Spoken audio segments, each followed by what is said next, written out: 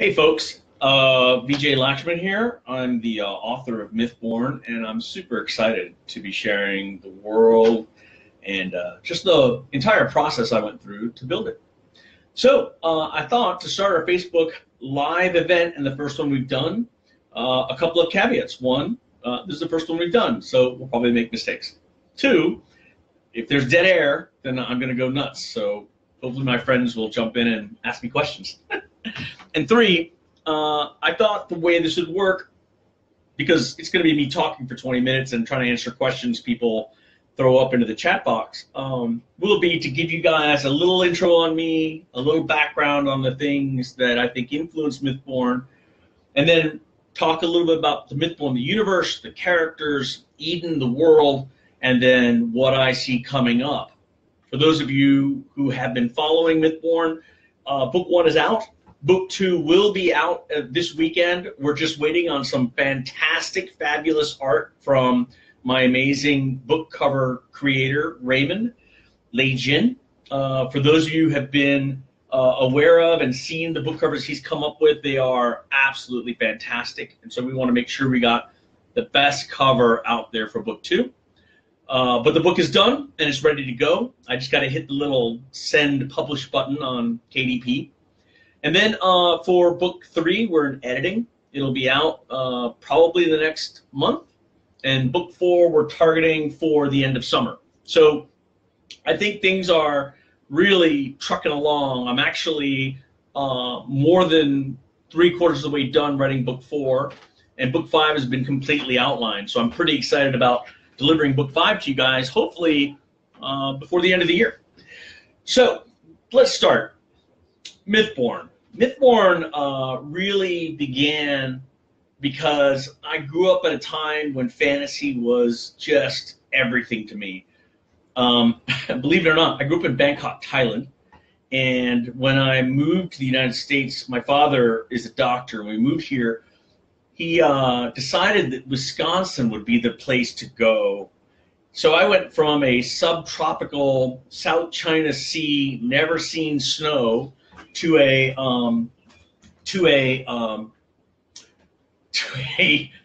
whiteout condition in, just south of Canada. I literally had never seen snow. I didn't know what ice was. I frankly thought Americans must be the greatest warriors in the world because they walked around with blades on their feet. And then I realized those were for skating on ice. So total culture shock. But what it did do is just create me at a very young age. I was about 8 or 9 years old. It created this wonder, this willingness to just be amazed by the world itself. So I think Mythborn was influenced by that because I realized when I write, I want to bring that kind of just that momentary lapse of reason, to quote a song that I love, and just let yourself lose yourself in a world like Mythborn. For those of you who know anything about me or have watched that, I was originally a video game designer. I did about 85 titles. The first few were awesome learning experiences. Another way of saying I made every mistake you could possibly make in the book. But my third title was Elder Scrolls Arena. And it was the birth of what has become the largest and most successful RPG franchise on the planet. And that's not underestimating or understating its success. I attribute 99% of that to the amazing team at Bethesda and how well they took a lot of the notes and maps and different ideas that we had been talking about and really built a world far beyond anything I could have done on my own or at that time.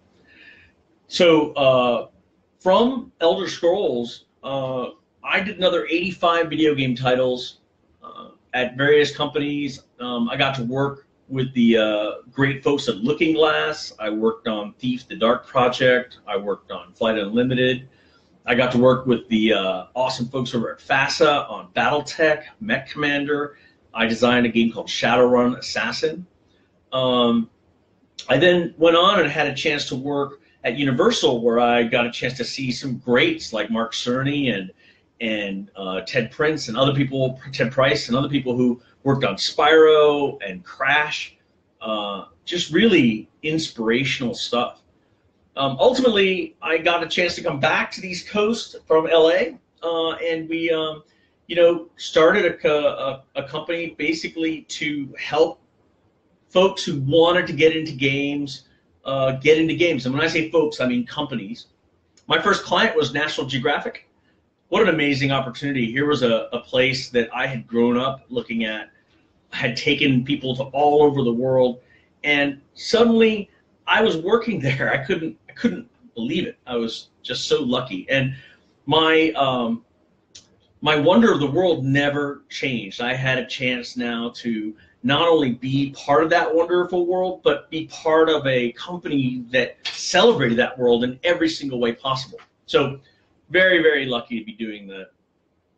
When I was there, we did 38 or so titles that came out of there over the 3 years I was there. And one of them was Animal Jam with the great guys over at Smart Bomb, Clark Stacey and his whole team.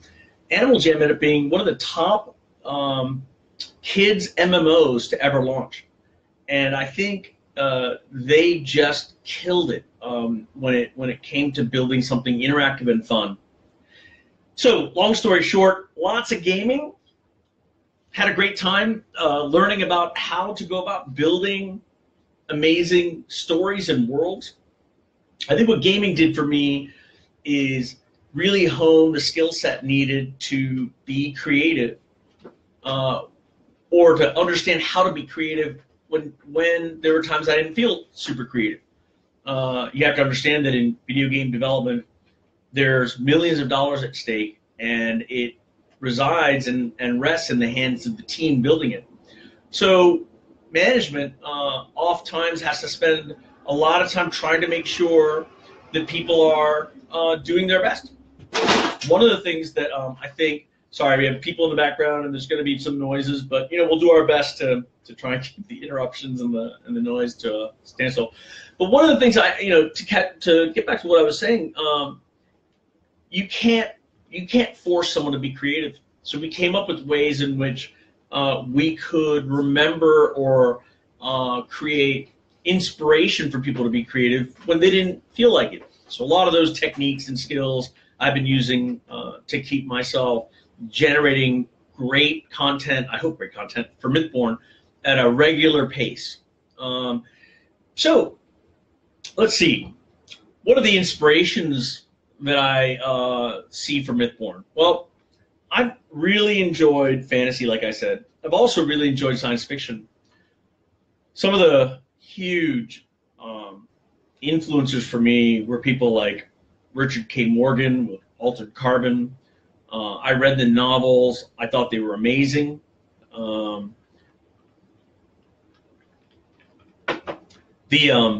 Most recently, Netflix released the television show, and I think they did an exceptional job of translating what would be a very difficult novel, I thought, to translate to the television screen.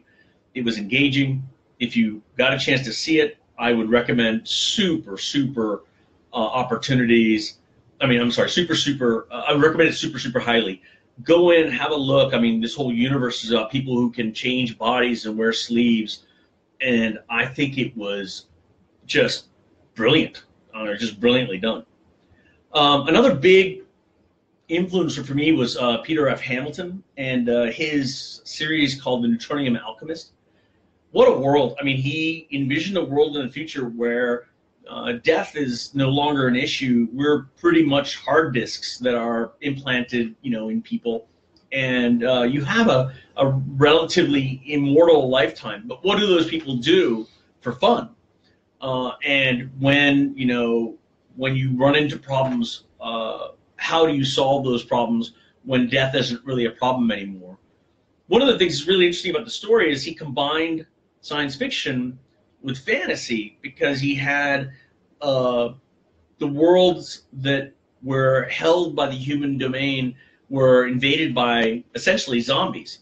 And what now you had was this clash of technology and of fantasy, and that was definitely an inspirational note for me when it came to Mythborn. I can't not mention Orson Scott Card. I can't even know where to begin. I mean, obviously Ender's Game, that everyone knows that, but what about the Farseer trilogy? I mean, it's about an assassin, a kid, the bastard son of a prince, and the adventures of Fitz Chivalry and the way he goes about running, the way he goes about growing up, it just blew me away. It was written in the first person. I thought Farseer Trilogy by Robin Hobb. Robin Hobb did such a great job of building that whole entire thing up. And let me just back up. So Orson Scott Card, obviously Ender's Game, all that stuff. I couldn't get him off my mind. I think I threw his name out there early, but wow. I mean, if you've seen Ender's Game, or if you've read the books, if you've read about Bean, if you've read about all the things that go on with Ender and Bean and his brother Peter and all the things there, I mean, it is quintessential reading if you enjoy science fiction.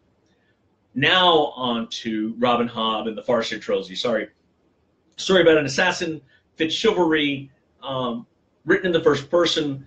I learned so many skills in reading that book. I remember there's a moment during the reading when something happens to the main character, and it was an emotional moment for me because I had to stop reading, and then I don't know if you guys have ever felt this before, but I actually wanted to read slower so that the moment would last longer, and that is a powerful way to be a writer, and I hope one day to have moments like that in Mythborn. Let's see,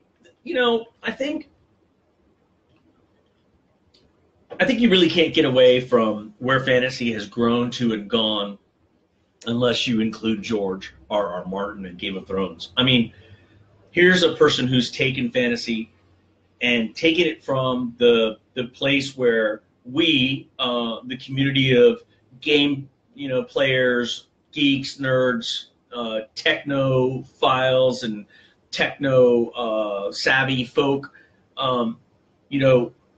he took it from that and he took it to the mainstream audience. I mean, it's got to say something when my mom calls me and asks me what's going to happen, do I think, to, the Starks. It's one of those surreal moments where, you have a Indian mother calling you about something happening in Winterfell. You can't make that up. It's the kind of stuff that I got to remember and write about sometime. Now, every single one of these authors has taught me something special about how to write, how to read, and how to like elicit emotion, how to elicit all kinds of stuff. One of the things that, I want to make sure I go through is a couple of the games that influenced me too. And then we'll get on to things about like Mythborn, the books, and what goes on. It's great because when you guys are typing things up, they pop up so that everyone can read them. And it's really helpful because it gives me a little list of things to go through. So you guys are actually helping me plan out my thought process, and I appreciate that. So clearly I love RPGs. I mean, I designed an RPG as one of my very first games. Right now I'm playing Divinity 2 Original Sin. I think the tactical combat mixed with the amazing character class customization is really awesome. I've been playing XCOM 2. I love turn-based combat. I think XCOM 2 might be the quintessential turn-based combat game that's out there currently. I've been playing They Are Billions, Zombie Apocalypse. I love seeing billions of zombies coming at my fortress, so that's definitely cool. Northgard. I think that the Steam early access on Northgard and now the game itself have proved to be really cool if you like Vikings and if you like, real-time strategy and city building. It's really cool. And I just got Frostpunk. I have turned it on and watched the opening. I want to play it, and every time I begin to play it, I'm told to go back to writing. So I'll sneak in some time later and let you guys know what I think. Why am I telling you about games? Well, because When I decided that I was going to become a writer full time, I talked to my best friend and also president of Dawn's Light Media, who is the lead on all the Mythborn books, and we said, let's not just do writing. Let's do the books, but let's also do a video game. Let's make sure that we write a television script. Let's make sure that we have a movie script ready to go. So we expect to expand Mythborn into a giant multi-format event. And you can be guaranteed there will be a video game. You can be guaranteed we are going to try and get it onto the television screen, onto the movie screens, as an animated series. And you will, I think, enjoy not just the 5 books of the Mythborn series, but the world itself, which I've built so that the next series, Techborn, will be built into the same universe and really expand on it and bring that merging of science and fantasy together in a way that I think will be unique, interesting, and mind-blowing, I hope.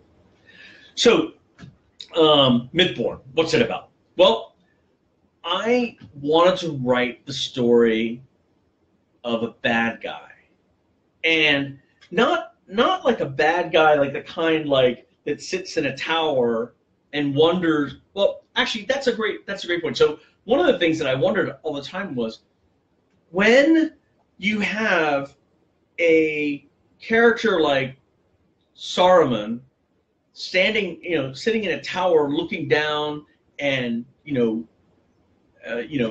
telling people to destroy and to whatever he says, and then he kills the guard who comes with bad news, or whoever this ultimate bad guy is, and now he's by himself and the scene ends.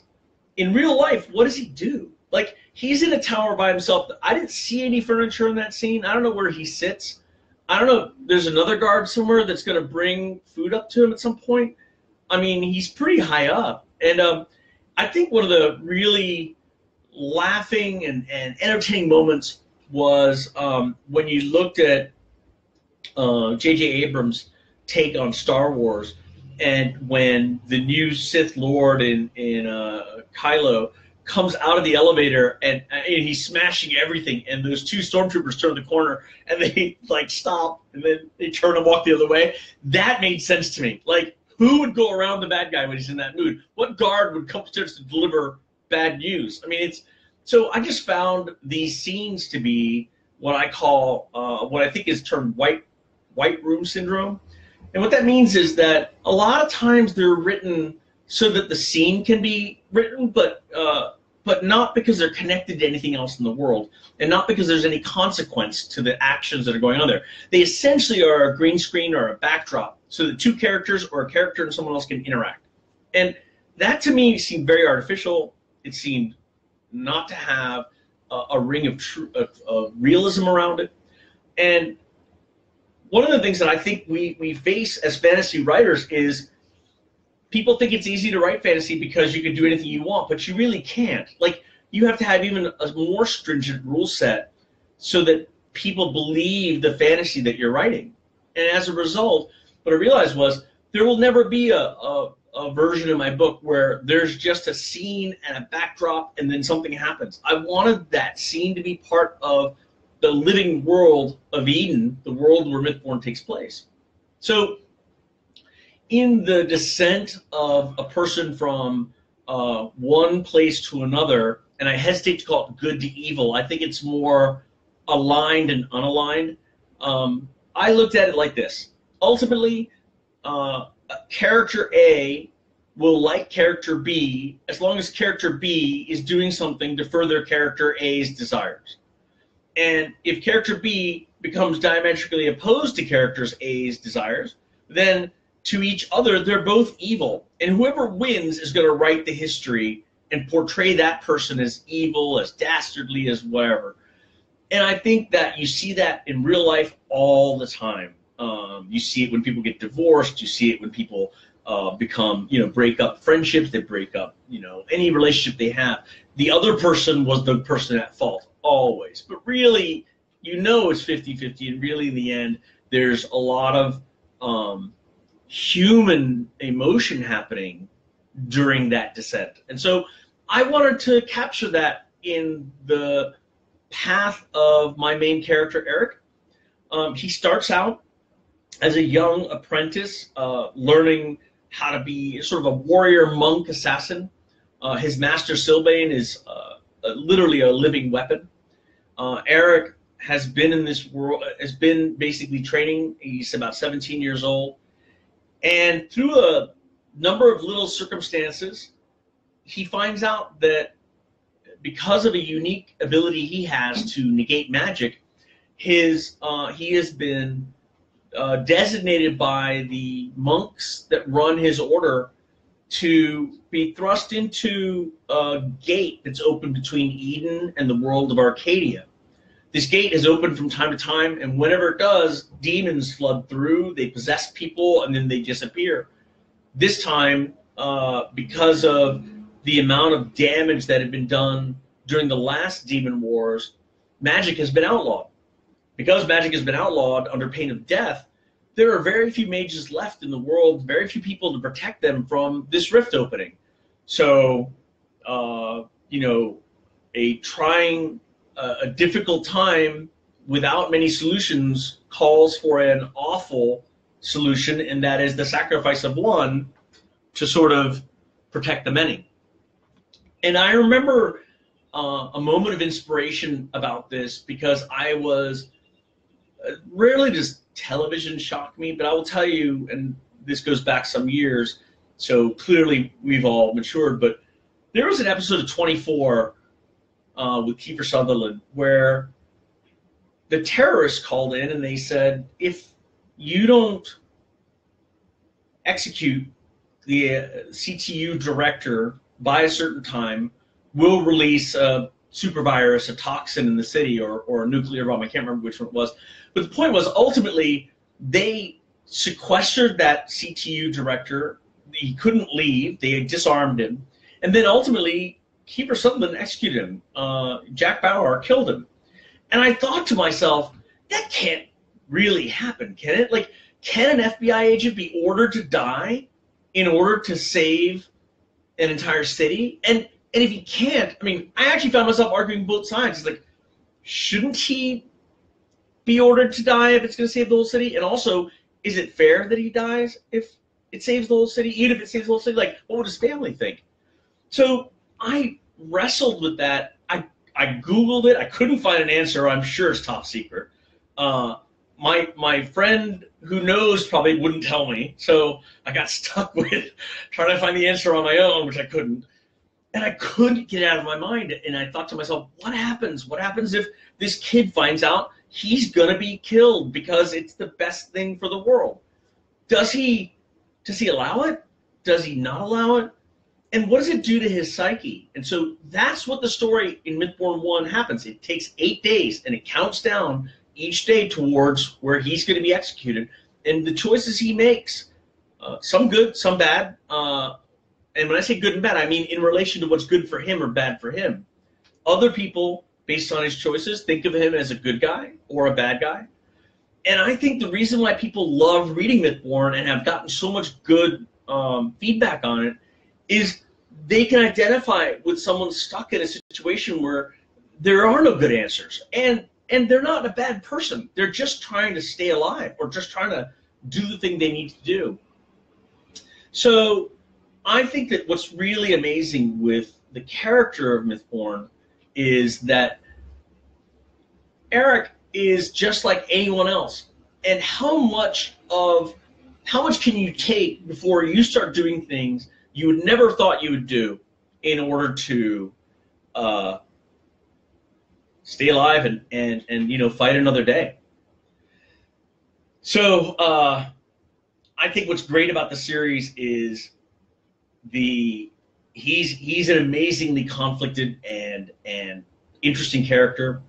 The Princess Yateji is one of his companions. She's bright, she's beautiful, she's badass in every way, and I hope they beat that. But she's amazing, and And what I thought was a huge amount of praise to me was someone on Facebook wrote, I grew up on, fantasy and science fiction, and I read a little, and lo and behold, the dragons are a-holes. The prince is a mamby-pamby, kid, and the princess is the badass prince, and Eric is, the kid stuck between a rock and a hard place. And I thought that was cool. That was cool. That's exactly what I wanted to achieve. I wanted to have characters who weren't black and white, that they were shades of gray. And I hope every single one of you give the book a chance, read through it. It is not what you think. It starts with stuff that you probably are familiar with, fantasy type stuff like dwarves and elves. But believe me, the world of Eden is not what you think. Everything in that world has a reason for existing. Every sentence I write, there's a reason behind it. And if you give the book a chance, you'll see magic in this world. It actually could be real based on how this world has been put together. For more information, make sure that you guys check out www.mythbornmedia.com. And my erstwhile team is putting up online where you guys can see it too.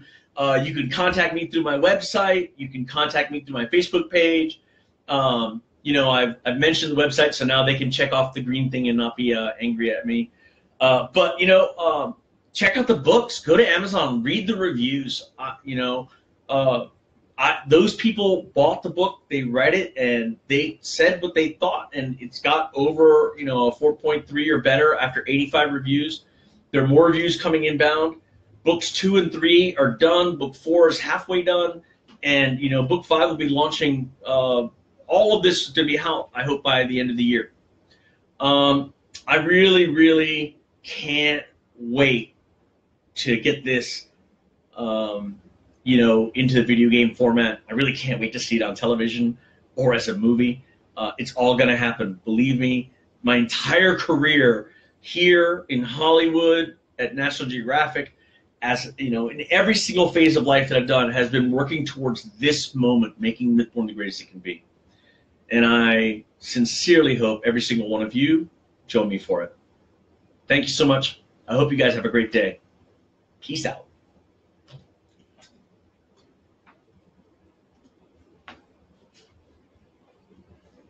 And now we're ending.